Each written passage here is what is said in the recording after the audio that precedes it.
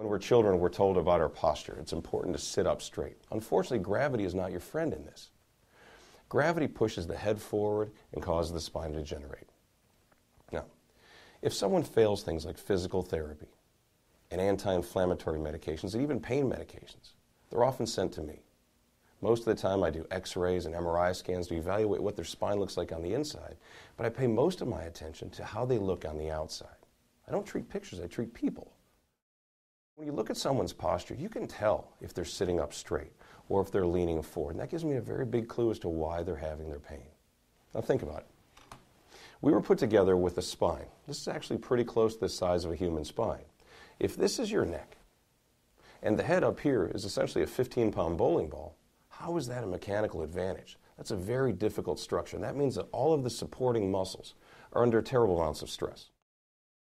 When someone comes in with neck problems, cervical spinal disorders, and we find some degree of degeneration, they fail to respond to the usual things that normally work, which are physical therapy, anti-inflammatory medications, and even in many cases, cortisone injections. When those people fail the usual treatments, we talk about surgery.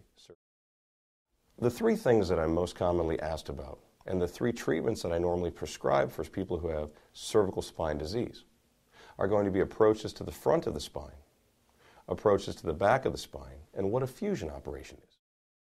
When a fusion operation is done, I'm taking one bone and adhering it to the next, which means some motion must be lost.